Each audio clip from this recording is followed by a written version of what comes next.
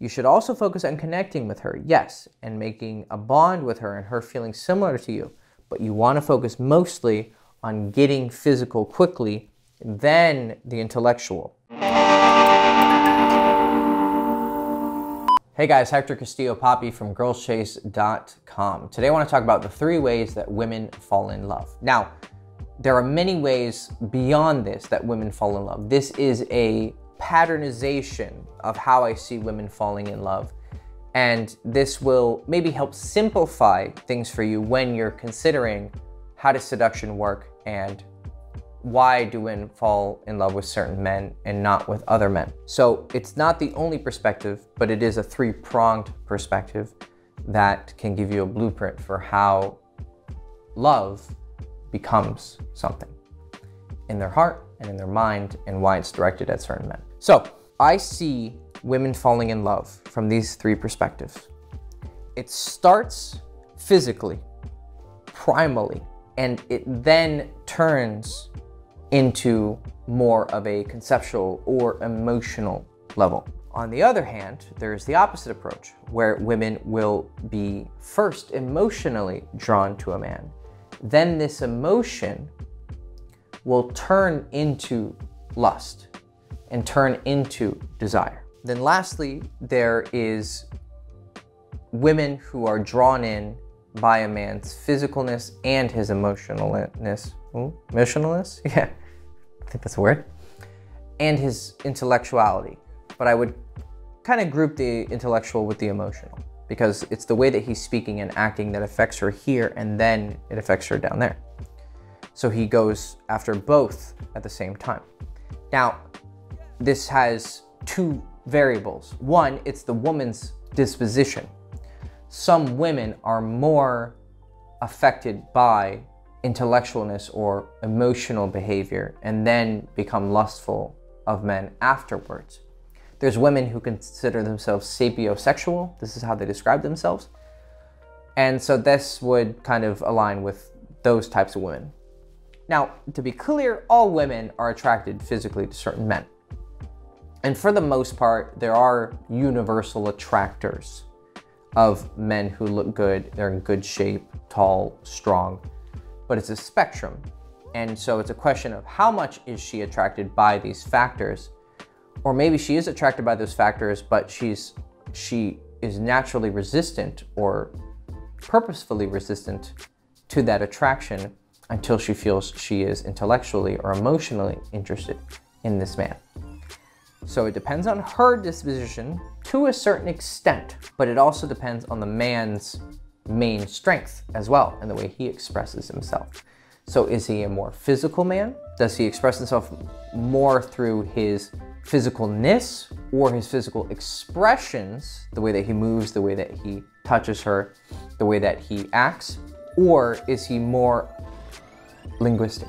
Is he more about speaking his attractiveness and getting to know her and saying the words and painting the pictures in her mind that she likes to hear and to see and to think about, and then he gains attraction from women through that. And then lastly, there's women who can kind of go either way. They like men physically, but they also like them very emotionally. The women, in my experience, tend to fall into one of the camps, but it's a spectrum. This 3rd perspective, or this 3rd way that women fall in love, is more of the man's approach, because it's a combination of the 2. So he takes advantage of both the physical and the emotional or intellectual. Now, ideally, you would go this route, and you would be very physically attractive, very physically expressive, but also intellectual, and you can speak, and you can make her feel emotions with your words. However, you are going to have one or more strength, and I do suggest that you play into that more, and that you focus on women who more play your game. Ideally, again, every woman would love us, every attractive woman would love us, and she would lust after us and want us. It doesn't work out that way. So I would say focus on your strength, but you need to get your weakness to a certain point that it has a baseline attractiveness. Though I will admit, if you are mostly physical but not very intellectual, you're gonna be a little bit better off than someone who's all intellectual but not physical. So someone who is more on the intellectual and gets women interested through his words and the conversations and building a connection, I suggest that you really get your physical together. It'll have a really great effect. If you're physical but not so intellectual and emotional, you're gonna get away with a lot more because you're gonna be tapping into just that very intuitive primal desire. But of course, it would be better if you learned how to actually spit game and to speak to women and have connections with them. But sometimes, even as a curse, because you might be thinking, oh, well, fuck. Those men who get that success, they might have the best women the best women in my experience don't like men purely physically. They require both, or mostly intellectual. But the men who are mostly physical are gonna have a lot of success, and that might make them kind of lazy where they don't have to do a lot of work. So how does this work? Now, what happens with someone who's mostly physical or a girl who's mostly appealed by the physical is they let their immediate lust and immediate emotions control their desires. What you see is these women focus on the physical mostly. They're mostly drawn to certain types of men that look in certain ways or are built in certain ways, gym bodies, bigger guys, stronger guys, more traditionally masculine men. And they feel that feeling and they just follow it. And they spend a lot of time at the gym, or they spend a lot of time in more attractive circles. They spend a lot of time on social media and they're very drawn to it. So they're more drawn by primalness. So they have that physical attraction to a man, and the men who they're usually going after fall into that category, and those men tend to be more physically attractive, more touchy, more dominant, more assertive, and the sparks fly very fast, and they get very hot and heavy and very intimate, and they start having sex, and that sex is going to more quickly, deep down it's just about, they start fucking, and then a woman falls in love, okay? So she falls in love through sex and physical attraction, and sex is the culmination of that physical attraction. So they start having sex, and she falls in love with him because of that sex. Now, this works even with men who are more intellectual, but maybe they don't connect with the girl in a way that she thinks, this is the kind of guy that I end up dating. But what ends up happening is that she starts fucking a guy and just falls in love because she's fucking him a lot. And this physicalness has a much more powerful effect on her falling in love than the emotional. Now, a man or a woman who goes the emotional route, these are the girls who maybe end up actually dating a guy who was a friend for a long time, or a guy she knew for a long time. Maybe she was always attracted, but she built up a connection with him first, then started sleeping with him. So she gains a great connection with him. Then once they sleep together, then the process kind of gets a kick start. The problem with this is that it sometimes takes a long time, unless you have a very world-class connection and very strong chemistry with her. So this approach usually goes a little bit slower. Once it gets started, it's pretty much like when this girl sleeps with you, she's definitely gonna be with you. Whereas going the physical route, so it goes beyond just physical or personality dispositions. If you go the route of sleeping with a girl very quickly, because even if you're mostly an emotional and intellectual guy, but you seduce her to get in bed with you and you're fucking her good, she's gonna fall in love much more quickly. This is to your advantage and to her advantage as well. So I suggest that you follow this route.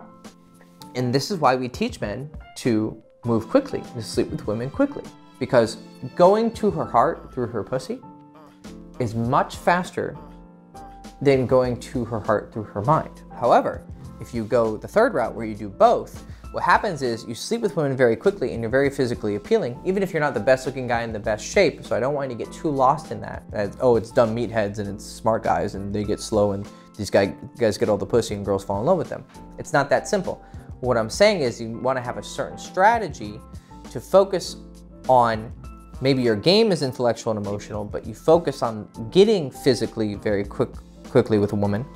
Then you start to unveil the emotional sides of yourself. Then the falling in love process happens far more quickly and far more powerful, because now you're going through her pussy and her mind and you're meeting at her heart. And so you're kind of double penetrating her with just you. You got two dicks. So you're having a lot of fun and she's having a lot of fun and you're making a very strong connection very quickly. So what I suggest that you do for most guys out there, especially the men who are more intellectual and emotional, focus on the physical. This doesn't just mean getting in good shape and dressing well and learning how to express yourself and being more touchy and more assertive. It can mean that, but what I'm saying is most of attraction, or the fastest way to attraction, but also most attraction, is happening on a physical level. Women will say this is not necessarily true and they like a man with a personality, and they do. Remember, this isn't about dumb meathead. What it means is the path to her heart is through her pussy. So focus on getting her lusting and getting her turned on. That should be your focus. You should also focus on connecting with her, yes, and making a bond with her and her feeling similar to you. But you want to focus mostly on getting physical quickly, then the intellectual. If you go only this route, the intellectual without the physical, it sometimes is a lot slower and it just doesn't work out so much. Now, this breakdown of how attraction works and how to make a woman fall in love and why women fall in love comes down to the basics of attraction that Chase teaches in his course One Date, which is SAC. It's called Similarity, Arousal, and Compliance. Similarity is the emotional route, the intellectual route. She feels connected with you. It's very important, and some girls lean towards that disposition where they care more about a connection. Some women are more arousal based. They're more adventurous. They care more about physical appearance. They're more touchy. They're more physically emotional. And so that works for them more. Then there's compliance, which is just the more that a woman does with you and spends time with you, then the more she is going to fall in love with you. What I'm telling you to do is to focus more on arousal, a little bit of similarity, and building compliance. And the best compliance you can build is sleeping with a girl quickly. So that was a 15-minute way of me saying, fuck women quickly. At the same time, show them that you are a cool guy that they can connect with, but focus more on the sex, because then once you're sleeping together, you can unveil more of your intellectual side and emotional side and bond with her, and she's going to fall in love much more quickly, which means you're going to get to the place that you want to get much more quickly, which is you two being in love. Okay? Cool. Hector Castillo, Poppy from girlschase.com, teaching you the 3 ways that women fall in love. Hope you enjoyed the video. Please like, subscribe, ring the bell, check out One Date in the description below. That's the course that explains more how to actually apply this process and to get the results that you want. So check it out in the description below, and good luck, and I'll see you soon. Ciao.